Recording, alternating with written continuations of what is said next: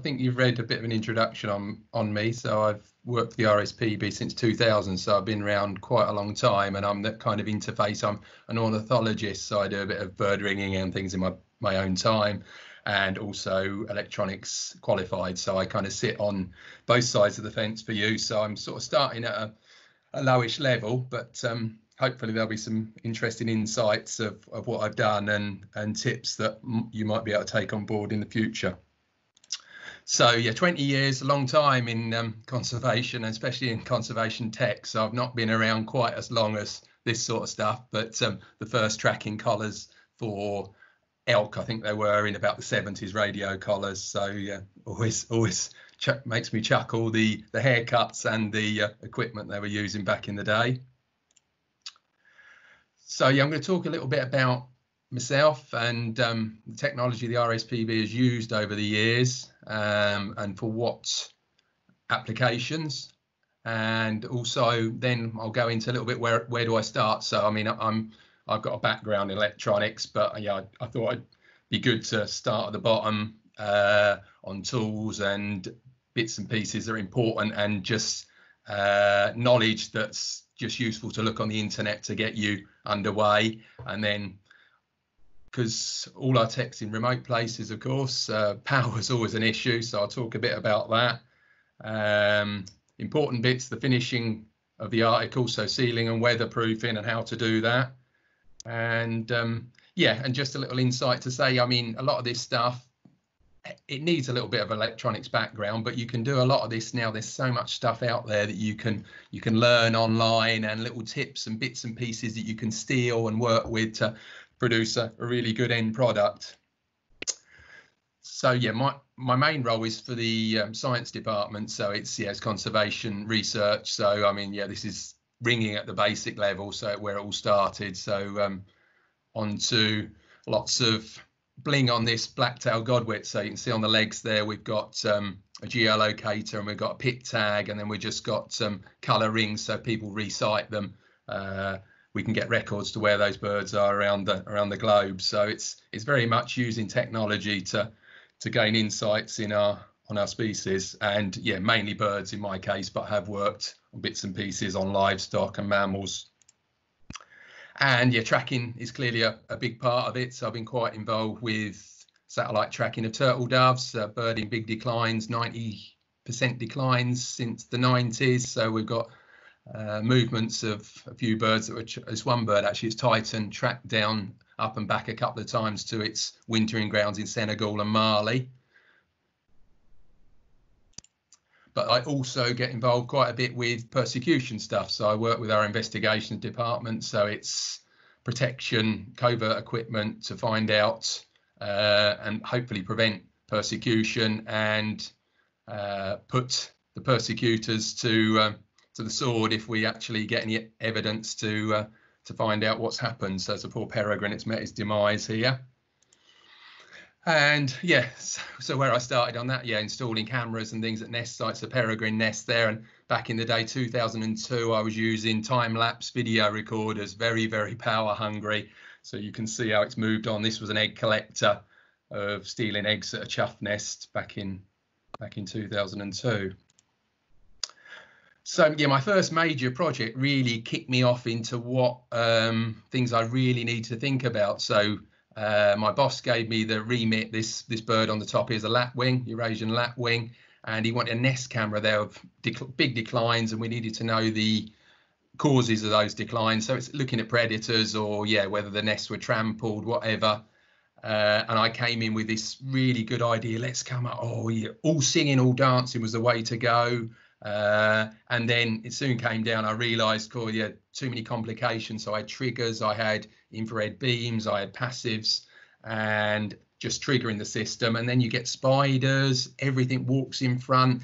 Spiders like the heat of the camera, and just in front of the lens or front of the triggers, moss grows in front. It gets too complicated at times. So yeah, I had to tone it down and always start at the basic end and just look for what you need to know and target that and build your system around that. And then if you want to elaborate later, then you can do so. So yeah, we built our own camera. We had a recording box and battery, so we could get it close to the nest, and it was very, very small, so the birds weren't bothered in this case. So lapwings were quite happy with this, and then stone and a curlew at the bottom there, quite happy with cameras close, but other situations didn't work. So yeah, some species weren't tolerant of a camera close. We need a different attachment. All those things need to be considered when you're building, and even within species. So one lapwing, we put the camera straight in, it'd be happy with that equipment, even though you can see that's all above ground and that's all it can see. But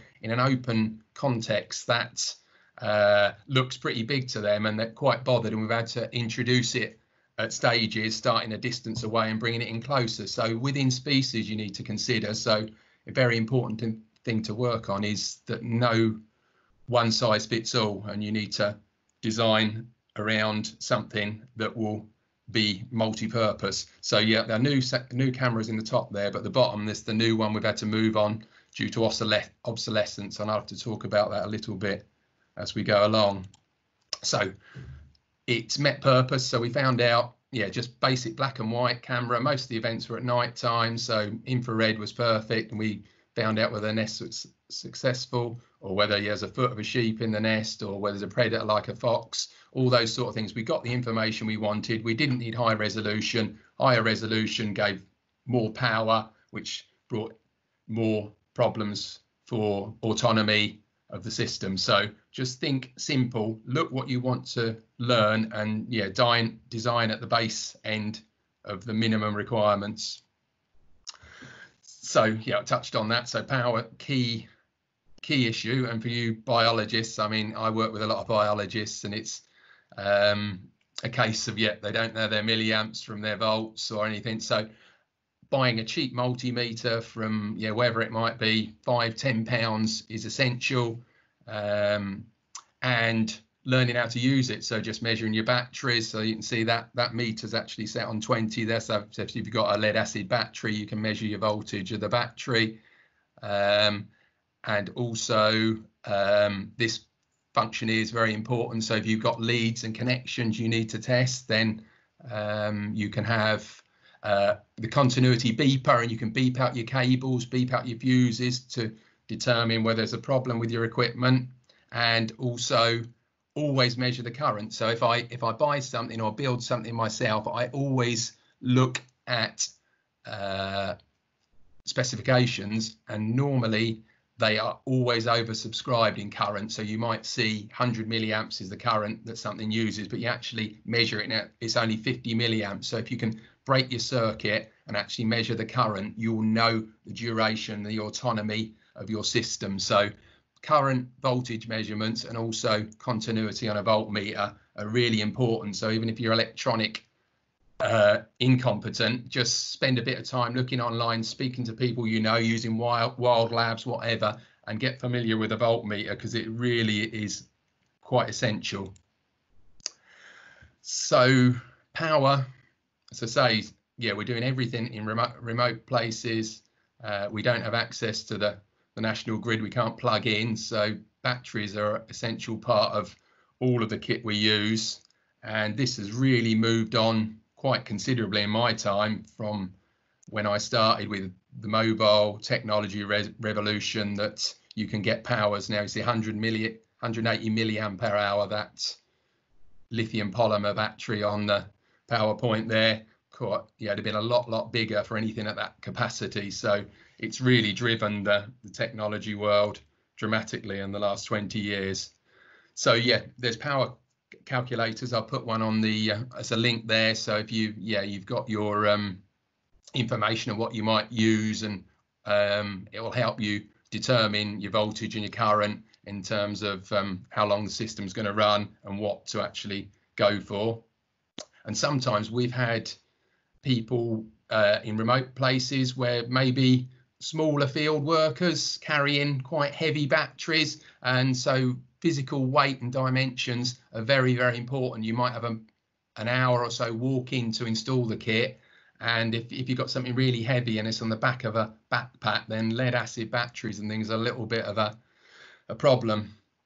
And we've also built collars where we've used technologies where batteries aren't quite suitable due to temperatures. So we've had cow collars, where we at one stage we used nickel metal hydride, and then we in the winter when the animals were about and we were down in the realms of -10s, those batteries didn't perform the way we might have hoped and gave us nowhere near the capacity. So always look at the technology for the batteries that you might be using. And just some tips that, things that I've come across and learned. I mean, lithium polymer that I showed you there, a lot of the drones and things will use lithium polymer, but they're very, very volatile. So be very careful with them. We always have bags to carry them, so we make our own flammable cases when we're transporting them around, and I've seen them go off and they go puffy. So yeah, be very, very careful with lithium polymer. Lithium ion is much safer, so if I've got choice, I use that technology rather than lithium polymer, but lithium polymer is generally a bit cheaper, so yeah, that would be a trade-off for you. And yeah, batteries, I've seen it for myself. I was in Senegal with a cheap battery that was powering one of our remote camcorders, and it was in the back seat of the car and just combusted on the back seat. Unfortunately, my colleague had a hat and put it out, otherwise the vehicle would have gone up. So do be very careful in what you buy, because some of these things, it was a cheap Sony requisite that went up. So do consider that sometimes cost savings can be at a risk to you. And so this battery here I've used in recent times where I've needed big capacity in remote places. So lead acids of similar size are about double the weight, so these are very expensive. They cost about £150, but then you've got the fact that you can carry more of them, and they're a lot safer than a lead acid. The lithium iron phosphate batteries, I've been using those when we needed remote power of capacities of 40 ampere hours in remote places. And supply. If you don't have the right voltage that you need, if you're building something, say you've got a bit of equipment, you're just buying something off the shelf that you want that needs to run off 5 volts, look for little regulators like this. So we've used these quite a bit, and you can just use them on the front end there that will convert 12 volts to 5 volts, and you'll put them, there's not much quiescent, so wasted power, wasted current in there, about 4 milliamps, and you can power some of your 5 volt if you're adapting consumer equipment, and then put those in. So we've used them quite a bit in recent times. And if you do use things and you're making front end stuff with batteries, always make sure you put a primary fuse in, because it's imperative. If you're relying on damp, all these things that come in remote places, make sure you fuse everything. And I've not used a lot of it because we're working on species that are endangered or in the UK or abroad that are very near threatened, and a solar panel near the site would cause a problem in terms of maybe people detecting the nest or interfering. So we haven't used a lot of solar power on many projects because of that. And also solar panels are very interesting to the thief. People know exactly what they're for. A bit of conservation tech that's subtly in a grey box they might leave, but a solar panel might be something that would be desirable. So I've not used them, but I know there's situations a lot of projects do use them. But this is a website I've seen, and I've used it odd times just to put in. It's very much based on the UK, and I'm sure there's other things available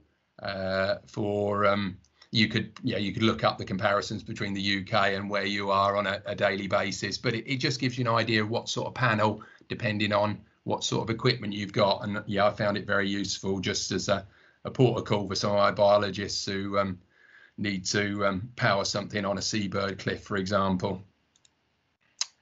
And if you do build your own equipment, how do I house it?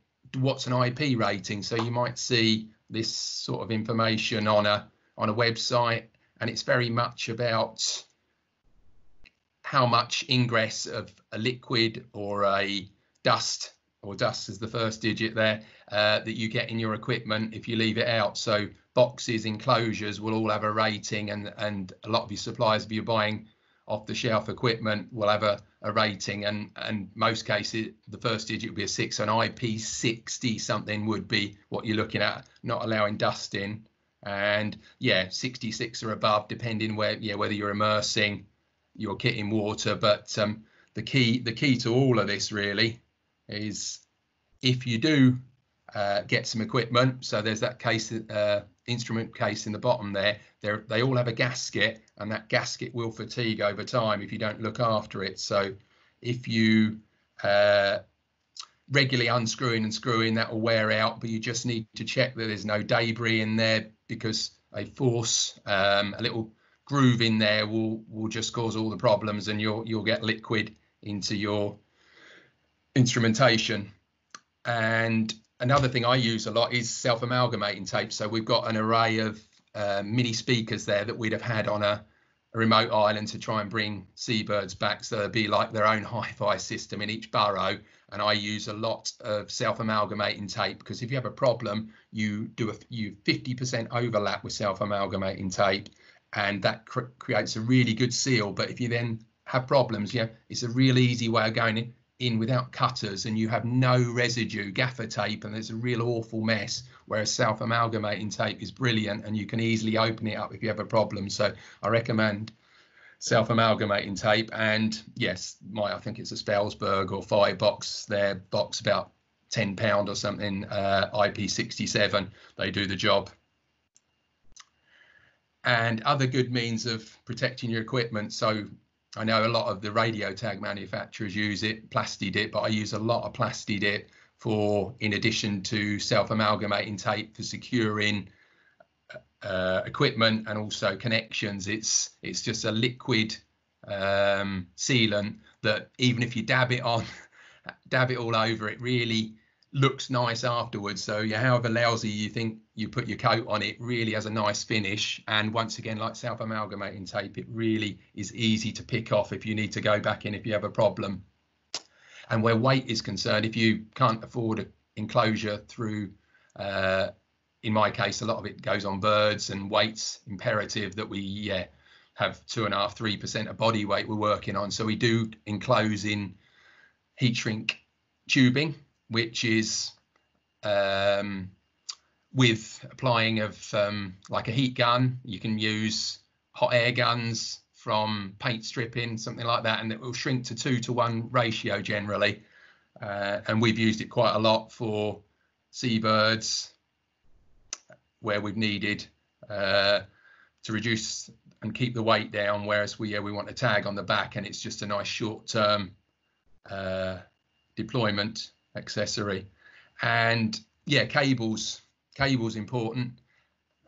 I use a lot of braided sheath, so I mean it's generally about £1 a meter, some of that sort of stuff. So where mammal chewing's an issue, we put that over the top over cables. And we use the camo tape as well.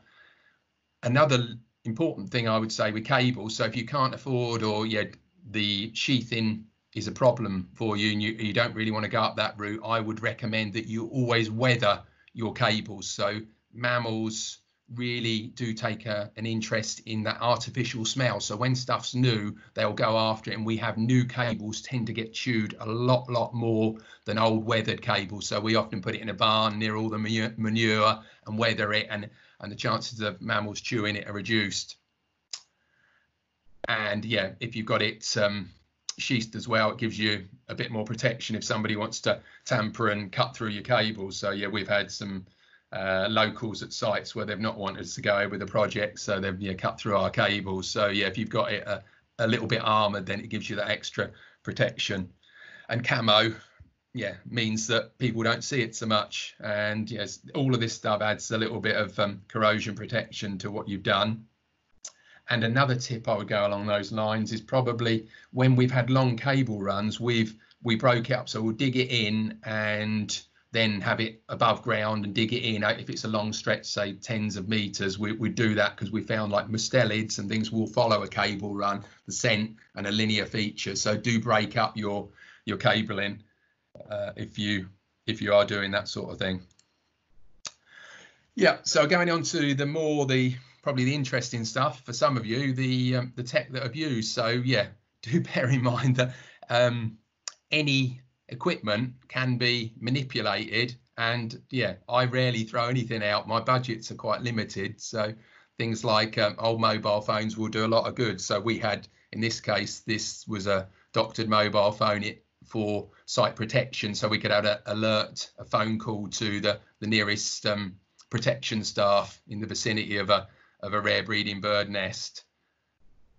We've also used them for like trap alerts. So if we've been baiting a trap to try and catch a species to tag, we'd have a phone call or something to say that or text message to say the trap is active, go and get your bird. So yeah, mobile phones and things with a little bit of jiggery popery can be adapted to conservation purpose. And yeah, livestock collars there. So we've used the basis of a mobile phone with some batteries and a collar and done livestock tracking for grazing to see whether they creep off our reserve or there's welfare concerns. So we do livestock tracking for grazing and all sorts of things. So it's not just birds that we work on. And yeah, a bit of imagination.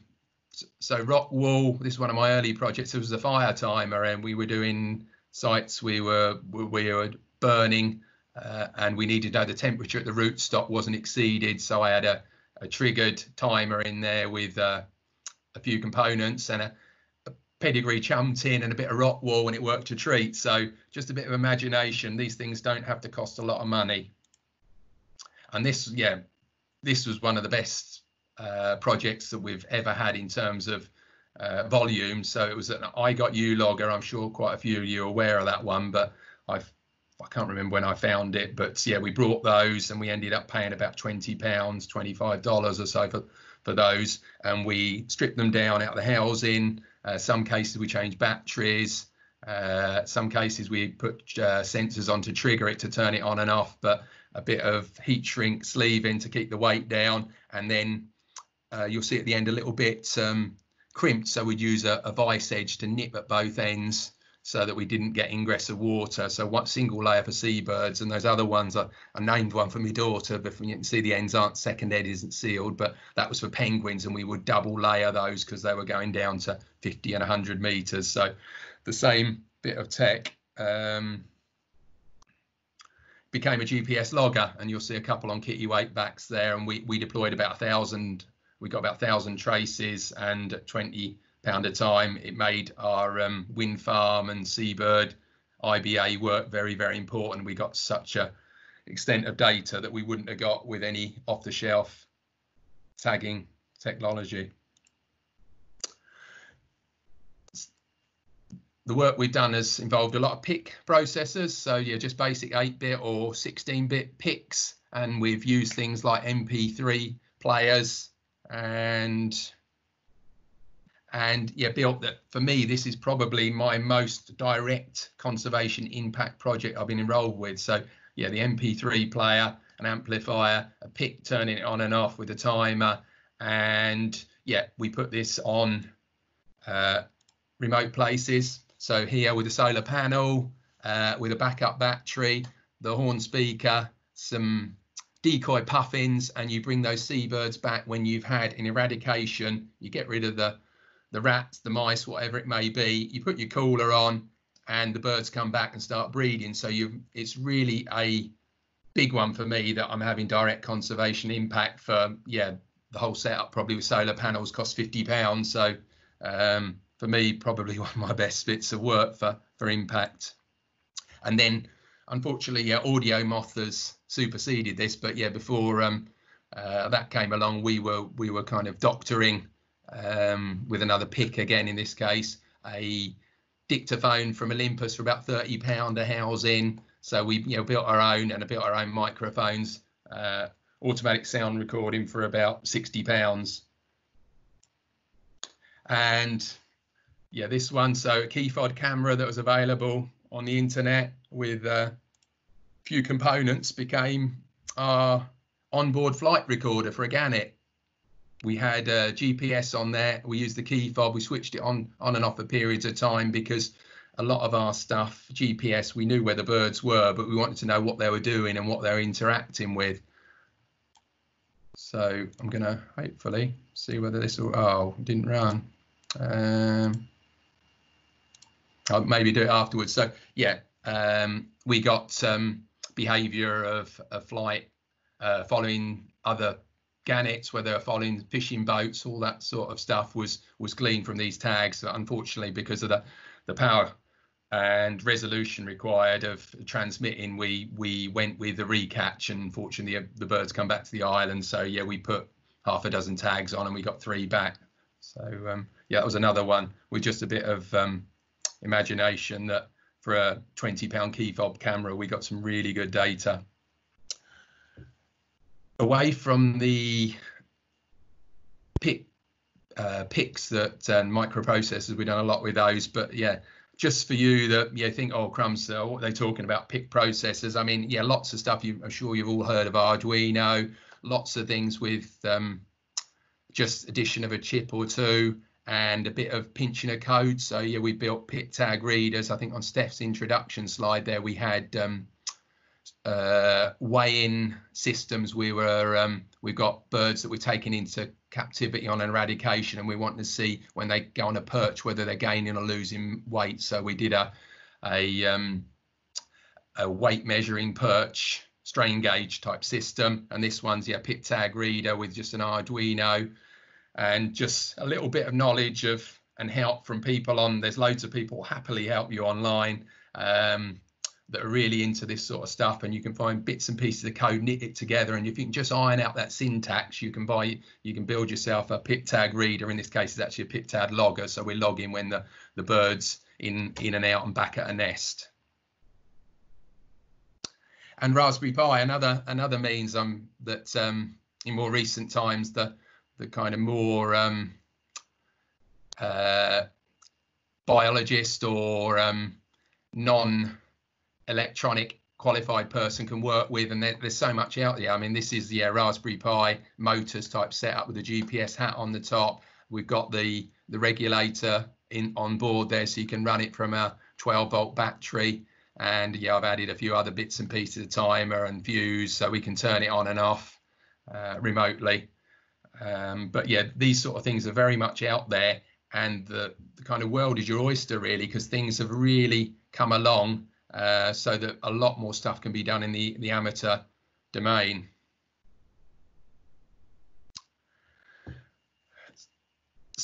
So yeah, so I've done a bit of drone stuff, and I'm just using that really to say that yeah, think outside the box. Don't think that you just need to buy something with one project in mind. So we brought our UAV or drone frame back in 2012. We've still got the same one, still using it, and it was just a flexible one we assembled ourselves with a bit of soldering, and we added, because the budgets were tight, we added bits and pieces to it year on year. And our first thought was finding nests. So we got a Montagu's Harrier nest in the middle of a reed bed. We don't want to go crashing through the reed bed with boats, and a much less disturbance is caused by flying over the top and checking the state of the nest before they go in and potentially ring or put other electronic devices on it. But we went to another option. So this is a stone curlew nest with a couple of eggs on the ground, very cryptic. You probably wouldn't see them otherwise, but we put a thermal imager on board back in 2013, 2014, and those eggs are a real kind of beacon on the ground. All that heat, even though the bird had been off a little while, and it's middle of the day, it's 13:30. These sort of things can be used, and the flexibility allowed us to do that. So yeah, I think you need to think about when you build something. Just don't think about one project. Think of what it might lead you to, and then the investment in this sort of stuff becomes a bit more worthwhile.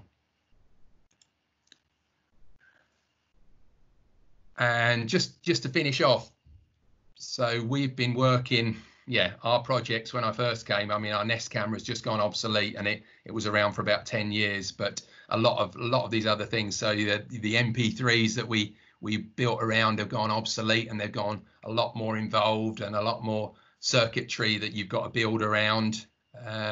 So yeah, design, assuming a shelf life of 5 years is what we do, and things move on pretty rapidly, and you'll find something else comes along like the audio moth, and make sure you get enough of everything to make it worthwhile. So there's no point we we built that pick tag reader, and we got half a dozen of the chips, and unfortunately by the next year somebody said, oh, that's great, we like that, can we have some more? So well, unfortunately that's gone, so we're going to have to rewrite the code and get the new front end chip to do so. So do think about that, because things move pretty rapidly in tech terms. And I mean, yeah, we do build completely from scratch, but I'm just, I thought this talk would give you an insight that lots of things are out there. If you just happen to look in the right places and talk to the right people, then you can find things that can be easily adapted to do what you want, rather than paying thousands and £2,000s of pounds for tags, as an example. Then you might find something that can do it for less than £100. So I think that's about it. Hopefully that's opened up a few ideas for discussion, and I'll open to questions, and hopefully I'll maybe go outside and run that Ganit clip while we're putting some questions through, because it didn't run through the Teams, unfortunately. Thank you. Sorry, I was getting distracted by the questions. That was awesome, Nigel. That was just such a just a tour through so many things that you've built for RSPB. So thank you. We do have some questions. Oh, Rob, that's terrible. Okay, Andrew, you're first up. Do you want to jump in? Okay. Yep. Yep. So just in terms of building things which there's a risk of other animals eating them, are there any tips in terms of how to encase them? Do we want it to sort of pass straight through, or be regurgitated, or is there any sort of tips you've got in terms of worrying about predation of your sensors? That's a good question. I mean, I don't know where you're coming from. Where do you live or work? I'm in the Oldham area, actually. Oh, right. Oh, UK. Right. Okay. I mean, some of our munching has been livestock. So, yeah, cows will go by, and yes, certainly young sort of heifers and things on a plot will cause a problem. They're very inquisitive, and will get their molars through cables. So, yeah, we do, if we can, try and, if we can't upset the substrate and make things too obvious, we will kind of try and channel as much as we can underground and put it underneath. Yeah, I mean, it's very much about smells, really, as I mentioned earlier. If the thing smells artificial, so I know BBC on Springwatch, on some of their cable runs and things, when they've got miles and miles over their site of cables, and they're all quite fresh in. I've talked to them about it, and they said, oh yeah, well, we've come across that rodents, rats and things will pick up on that. Oh, I'll have a little try of that, is it any good? And we'll have a little bite. Oh, I don't fancy that. It might even get shock, which will put them off in future. But I haven't really got anything other than just trying to make it smell like the environment it's in, really. I think I was meaning in terms of if you attach it to a tag on a bird and then the bird gets predated, are there issues that way? Oh, God.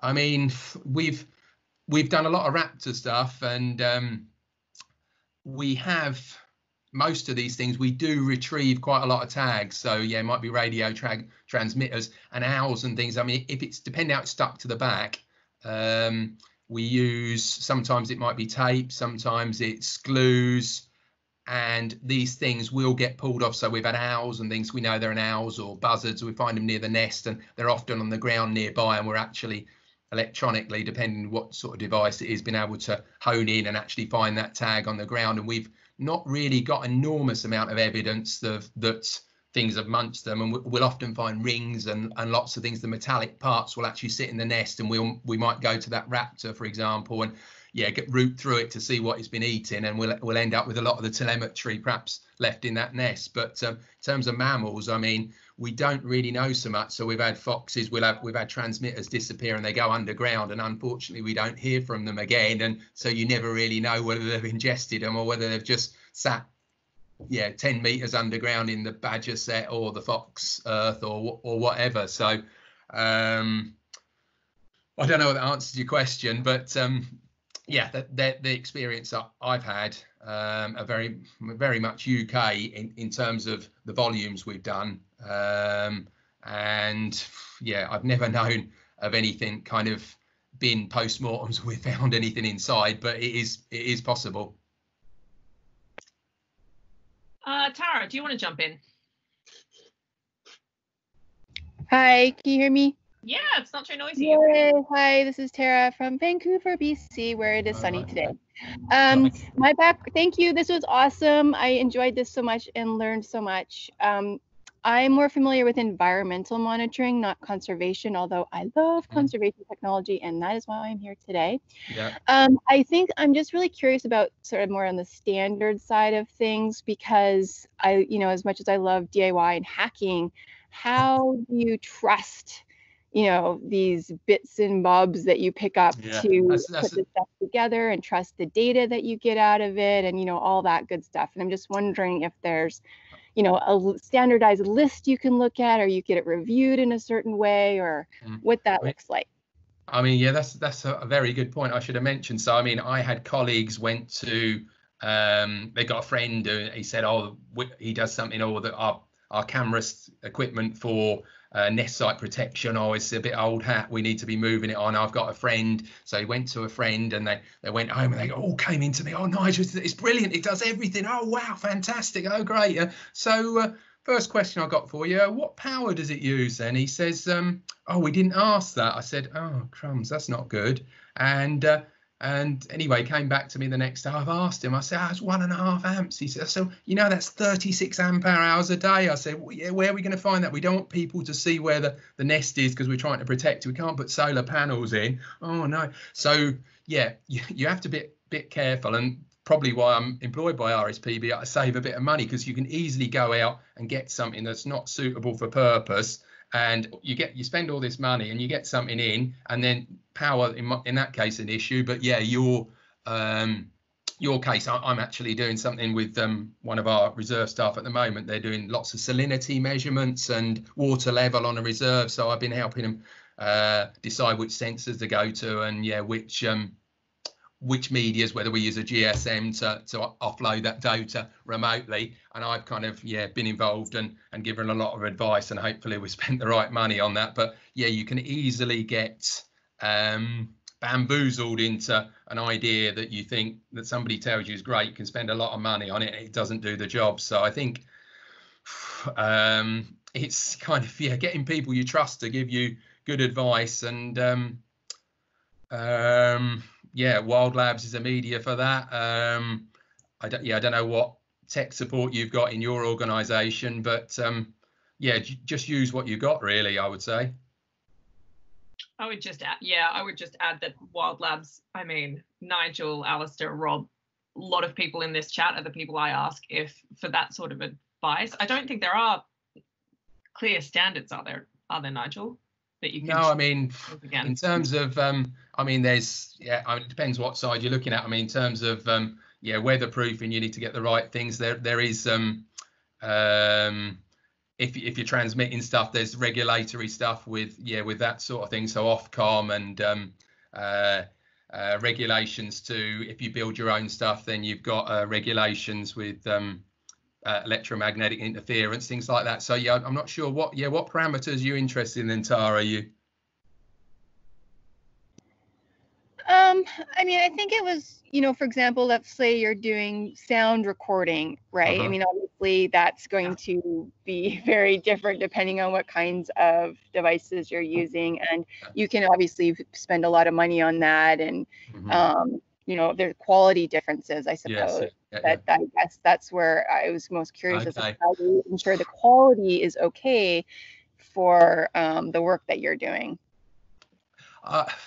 Yes, I mean, our sound stuff we started quite a long time ago, and it's very much led by peer review papers, and we followed a regime that we had a recorder. I built we used a little electric microphones on that, which are probably similar to like the commercial song meter came along. It was similar to that, and we worked. I think somebody worked on a sampling rate of 1 minute every 10 or something. You switch your recorder on and take 1 minute 10 snapshot, and you'd work to that. And provided your experiment ran through using exactly the same criteria, I was sort of quite happy with it. We used the same sort of equipment through the 2 or 3 years of the project, and that gave us a standard, and we worked with that. Hey Rob, do you want to jump in now? And I mean, feel free to add a comment to this because you've been dropping this discussion, but also take away for your questions. Hi Nigel, that was excellent. I just had 2 very quick questions because I reckon everybody here would probably be interested in following up some of this. One was, do you post your projects or any of your projects to places like GitHub or somewhere like that? Well, yeah, it's a bit of a kind of interesting one. So yeah, my conservation director we did talk about it, and yeah, should we be going a lot more open source? And I have promised on occasions when I've been feeling a bit under the weather or something to Steph that I'd give her 1 or 2 of our designs and setups, and I'm quite happy to give some of those tips. I mean, yes, I can give you websites for some of those things I've come across before, but we've not done much. The problem is, so my department are very much for getting things scientifically reviewed in peer-reviewed journals, and my attitude to that is all well and good, but the system takes perhaps 2 years to actually get stuff out there, and things. Talked to you about obsolescence, a big problem, and I'm quite keen that I'm quite happy to give a few circuit diagrams and things away, and this is what you need to solder here, and this is where you need to solder there, and do that. It's the fact that my department very much is focused on scientific literature, that and when I talked about it to my director, he talked to, should we patent this sort of stuff? And I said, no, we don't really do that. It's too complicated. So yeah, I'm quite happy to give some advice, and when at the moment I'm working on my own, my colleagues furloughed, so I've only got 1 pair of hands and eyes. I'm quite happy to bit more on there, but on WILDLABS or wherever, to give some of the tips away before they go, before they get replaced by something else like the audio moth, for example, and it's no use to anybody. Okay. Yeah. So Ellie and Steph, you know, they're never very busy. So I reckon one thing you've suggested there is WILDLABS to have a peer-reviewed journal on tech stuff. Ooh. How awesome would that be? But Okay. I like your enthusiasm about the scientific stuff and peer review. We try and do the same thing, but we also try and simultaneously release stuff to open source through the journal. Okay. So my second question is a bit more of a tech one. Have you ever tried or have been successful at building your own geolocators? You showed one on was it a Godwit at the beginning that you had? Blacktail Godwit. Yeah, so I'm just finishing off on the So I was thinking of like just finishing your first question, journal of field ornithology. I've sent odd papers of ours have gone into and thinking they're short notes rather than just get them in the back, and they don't need so much of a review process. So I was thinking of getting 1 or 2 things into that over this autumn winter. So watch this space on that one. And the second one, geolocators, very, very simple, because it's basically a light sensor and a microprocessor logging that light. The clever stuff is the software to actually give you a location of that bird. So I'm not really a big software writer. So once you get those numbers out, then you've got to extract that to give you the day length and the high noon to work out where it is. And that sort of side of things really made me reach away. I didn't fancy that. So if you've got somebody who likes a software challenge and wants to go on board, we could easily do that, because the actual geolocator itself there's nothing to it. There's a bit of power management circuitry in there, and a microprocessor just logging effectively a lux level, a light level. So it's very easy. It's all the clever stuff is done by the processing afterwards when you get that geolocator back. Okay, thanks Nigel. No problem. Next question is from Ned, who doesn't have a microphone. How do you seal the ends of the heat shrink tubing on the GPS loggers to make them waterproof? Good point. I tried to find a picture of that. So we had some like mole grips that we welded to, if you can imagine, 2 flat surfaces to the end. So if you're remote and out in the field, we would take gas soldering iron and heat the heat shrink, and then we'd straight away, while it's still hot, that we'd nip together between those 2 surfaces of, you can imagine it, I can send you a picture if you want. And then if I was in the office or somewhere close to, if I was in a bird observatory or something like that and had access to a vise, it's, you use the kind of end of the vise, nip it in the vise while it's hot, and you get that lovely almost like knurled effect, and it also creates a better seal for me. If you've got that vice grip rather than 2 flat surfaces, you get lots of kind of knitted points, and it worked really well. As to say, we didn't find many of our rockhopper penguins with a double layer of heat shrink. We found odd ones let a little bit of water in, but the majority of them were all well and good after a week or so down in the depths. Ned, shout if that didn't answer your question fully. Okay, Rob's chiming in as well. Andrew had a question, also no mic. Nigel, have you done any work with thermal cameras? He's looking for suggestions of affordable ones. They're looking at using lapwing and skylark nests. I mean, yeah, the problem is, so we've done a bit of nest finding with a thermal imager. So that image was from the drone. And I used, I mean, it's very much the finding the thing at the right time, really. It was an end of line. I got in touch with a chap and they were replacing their model. So I got a Thermotechnics, which are quite close to me, just edge of Cambridge. And I went there and he'd got an X demo, and I can't remember what I paid for it, but about a couple of £1,000. But it weighed less than the GoPro camera that you're putting on board. So, I mean, just thought, wow, this is brilliant. And we started flying and we found corn crakes flying around us. Yeah, it's all about seeing through cover. So if your nest's visible and you haven't got vegetation there, and you pick the right time of day when the temperature differential is better, you'll see what you need to see, basically. So we tried bittens, for example, in a reed bed, and you've got a lot of reeds over the top and the heat of the reed, so it didn't work so well for those. But if you've got a clear view from above or the side, then thermal imaging definitely helps you to find nests, and probably reduces overall the disturbance through the risk of trampling. So that stone curlew was a classic one. How cryptic is that egg? You could easily walk over that nest. So if you can find it with electronic media, then all well and good. I'll just add that I'm not sure if this falls in the affordable bracket, but FLIR does have a conservation discount program as well. And also Sean from FLIR is in WILDLABS. We'll find a link. Yeah, loveliest man. So he's really happy he's been working with WWF on a lot of their FLIR work. So he's always happy to answer questions around deploying their stuff as well. Yeah, FLIR stuff is brilliant. I can't argue with the quality of their equipment. It's brilliant. It's just it might just be the cost. Yeah. No. And Al also dropped in a link suggestion to the Lepton 3.5. Okay, Jared. Jared, did you?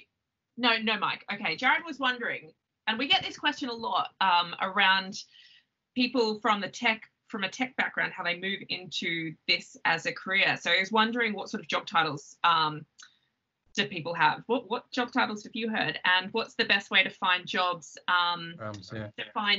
to combine tech and maker skills with conservation? Yeah. I mean, yeah, that's a spot on question, because it was 2000. I used to work at Cambridge University at a chemical engineering department. So I was doing much bigger scale sensory type high power equipment stuff, and I was getting a little bit fed up with it. And I thought, if I don't find something I really got a passion about, I'm out of here. And I was going to quit the electronics.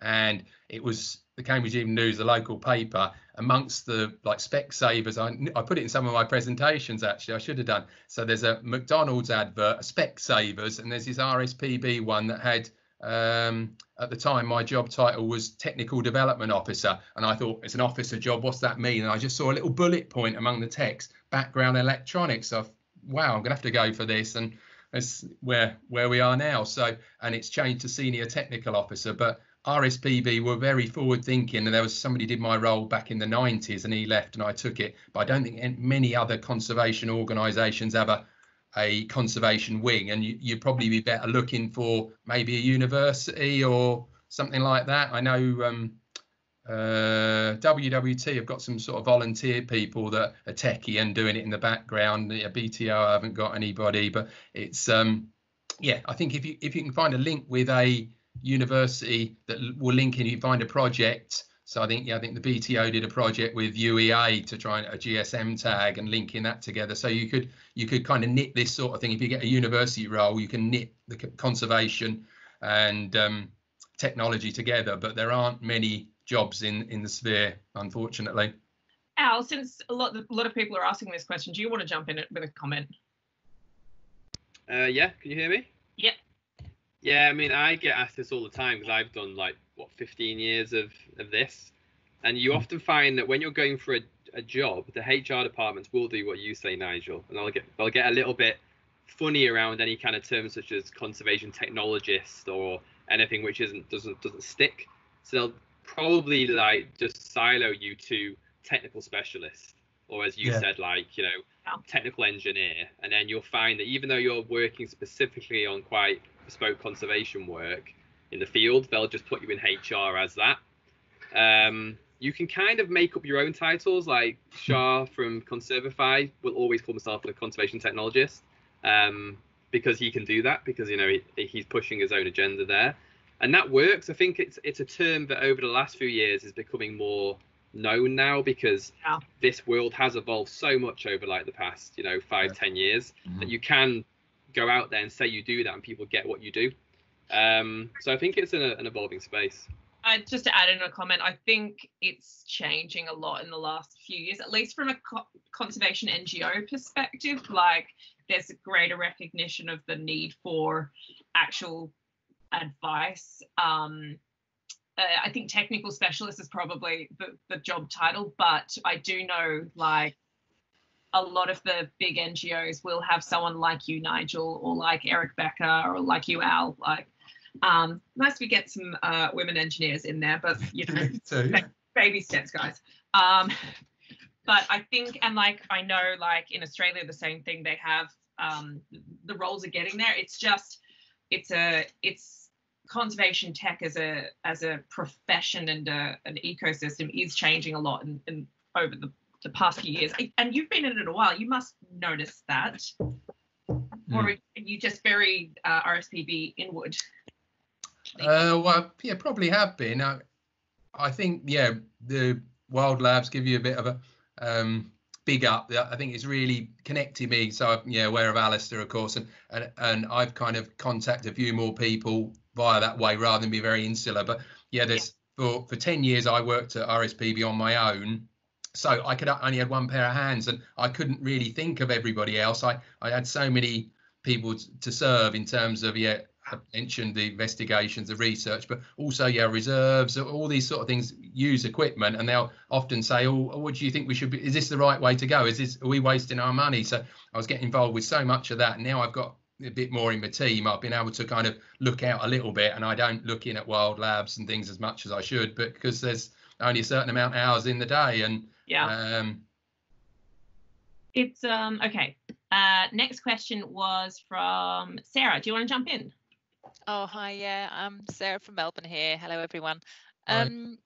Hi. I was just wondering if you had anything to say about testing equipment, either before it goes out or for evaluating alternative solutions, or for, I guess, kind of that quality assurance piece as well. Yeah, good point. So maybe another thing I should have mentioned. So when I see something, so I mean, I mentioned we do start from scratch and do make things from the bottom level, but if you can start with something that's already out there and adapt, it's great. And sometimes there'll be maybe 2 or 3 models or something. You think, this is all right, and you'll kind of trade off. One's got something that the other one hasn't got, and I like that. And we'll maybe buy, if it's sort of 20 or 50 quid, we'll buy them all and put them side by side. And there's always going to be, that one's got 2 bits better than that, but that's much better with that one. So we'll have a play with it, invest with it.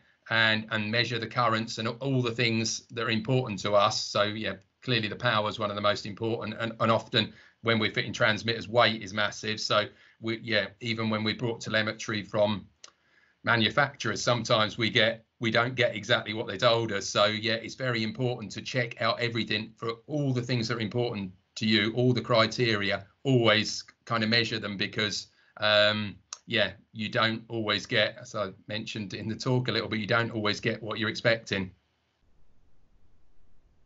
So definitely do that. Definitely check out everything, and maybe just ask for a prototype, get that first one and have a look at it. And if it don't invest, go heavy. If you know the company or individual well enough to say, come on, I want to have a look at your prototype. We've done that in the past. Got involved with projects and had a prototype and checked it over. And even if they're not sure and they're not quite ready, we've had sort of dummies of certain things, just how it's engineered, how it's going to fit. So sometimes, to say that the species, how it sits on the back, if a telemetry, it's a tag of some sort that's going to sit on the back of a bird, we need to see how it's going to be attached and all that before. So sometimes they'll give you a dummy prototype without the electronics in, with how they think it's going to weigh and how it's going to look, and make sure you get it before you go, because you can waste a lot of money and time if you get the wrong thing and it's not what they promised you.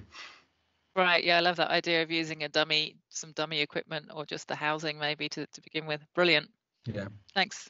Great talk. Right. Thank you. One last question, Sean. Do you have a mic? Or was that question? Yes, I do. Sorry. Okay. Jump in. I was just wondering if you've got any experience of using LoRa or QRP for sending data back from remote sites. Yeah, I've just started to get involved a little bit with LoRa. I mean, it's another new one. Yeah, we've done other technologies, but I know people are getting quite keen on LoRa, and we've got a project in the Cairngorms where other telemetry might be quite expensive, and we're talking about deploying on a lot of mammals, so it might be deer and livestock, and want to see their movements. And if we can do sort of short range collars to a LoRa transmitter, collecting that data and then forward it on, because it's very remote in the hills there. So we are looking into it and a little bit, and quite keen that things move on with LoRa, maybe on camera traps and things like that as well. So I've not personally done much with it yet, but it's something that a lot of people are looking at, and we've clearly got it in the background there to see what we make of it as a technology, and whether it's going to be good for one or two projects we've got lined up. Okay. Sean, what was the reason for your question? A couple of talks ago, I'm actually working on a monitoring project for triangulating bitterns by using their calls, using a Raspberry Pi and an Arduino together to actually triangulate them in the beds and actually be able to map them in real time in 3D. And I'm just struggling with getting LoRa to do exactly what I need it to do. It's either not giving me the distance, which is why I was asking about QRP, because obviously the packets I'm wanting to send are really small, so I can send them a long way using low power. But it's just that LoRa, the antennas are not as low power as they, as the manufacturers would have you believe. Yeah, exactly. And even using an ESP32 in low power mode, I'm still eating through battery a lot quicker than I would like to. And I'm looking at, in order to maintain a LoRa solution, that I'm going to have to go down the solar panel route. And if I do that, then that's literally talking about a solar panel for each individual triangulation station, which is just going to light it up like a Christmas tree for everybody who wants to come and steal it. So I'm struggling a bit on, hence why I'm thinking of maybe even dropping down to something like QRP, which literally takes 20 minutes to send a bit of data, but it uses literally no power, and I can get 3 or 4 years worth of battery off an 18650 or two 18650s or something like that. So yeah, so it's just difficult. So where are you doing your work then? With Gillian Gilbert in. Oh right, okay, Edinburgh, good friend of mine. Yeah. Yeah.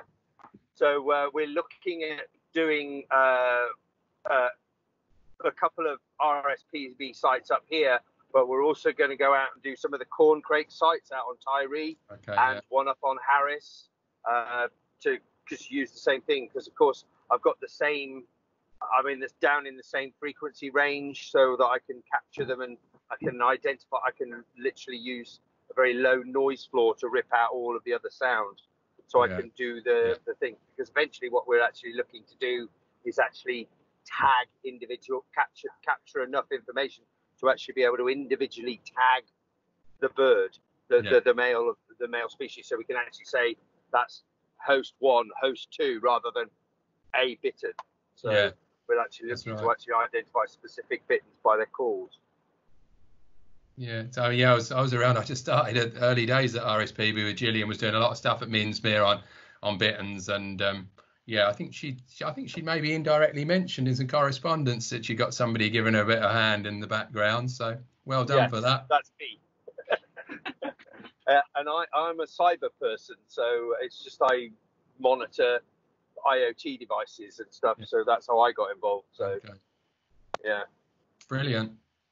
Okay, I'm going to wrap the actual session, but if there are lots of ideas coming in the chat, so I mean, feel free to hang around, Sean, and we can brainstorm, because I don't know, this is probably the place to solve your question. But for everyone else, we're gonna wrap the session there. Thank you so much, Nigel, for that. That was awesome. Very much appreciate you taking the time.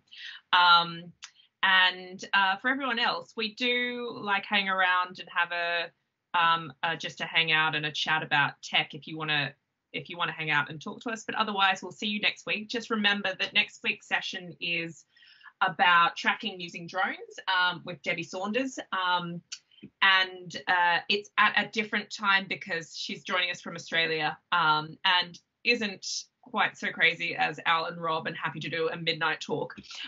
So we will be on at 1 p.m. UK time, whatever time that is for everyone else. And yeah, thanks everyone, and we'll see you next week. Thanks a lot, Nigel, and yeah, lovely to see you all. Yes.